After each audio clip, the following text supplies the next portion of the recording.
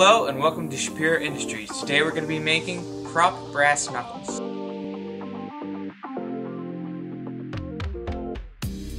Before we get into the build, I'm going to need you to subscribe to my channel and like this video. Come on, it doesn't affect you in any way, but it helps me out a lot, so please subscribe to the channel.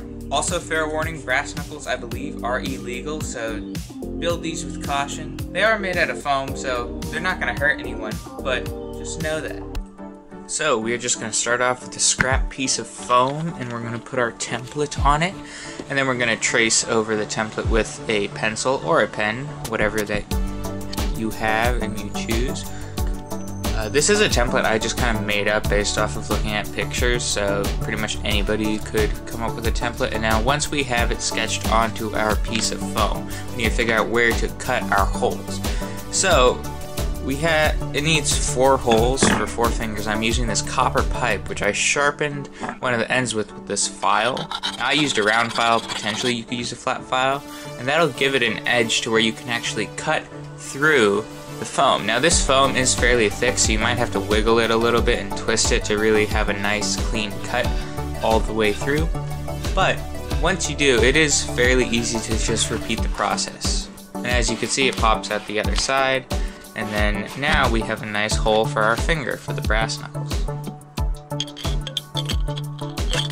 And you just have to repeat this a couple more times. Now once you have all your holes cut, we're going to cut the brass knuckle out of the piece of foam. So you're just going to want to cut around it the best you can, making long, shallow cuts if you can, and make sure to always keep sharpening your blade. It'll provide a better end result.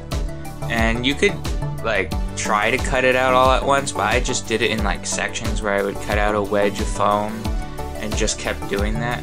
So that's how I did it. By all means, you could try to make it one consecutive piece. It's just going to be a little bit more difficult.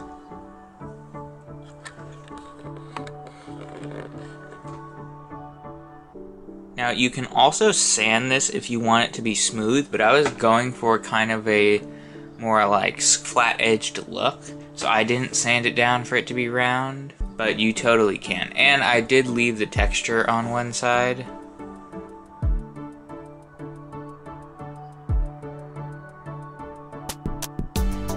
So once we cut these out, we're gonna hit them with some primer.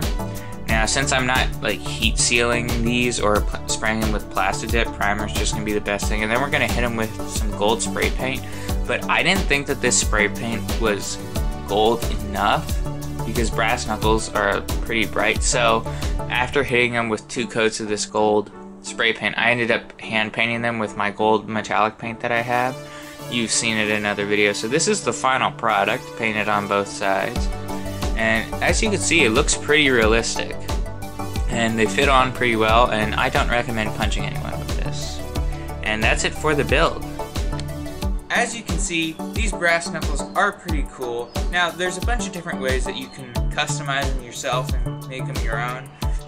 You could easily sand down the outside if you wanted to. I didn't want to. You could also remove the texture on the back, but I figured I might as well just leave it.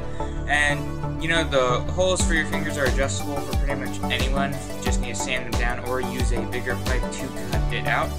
Now, fair warning, when you build these, maybe cut the holes a little bit bigger than you think, because these fit me before I painted them and heated them, but now they don't fit me as well, so just know that. So that is it for today's build. Don't forget to subscribe and like this video. Also, check out my other channel, David Shapiro, where I do cool and fun fitness content.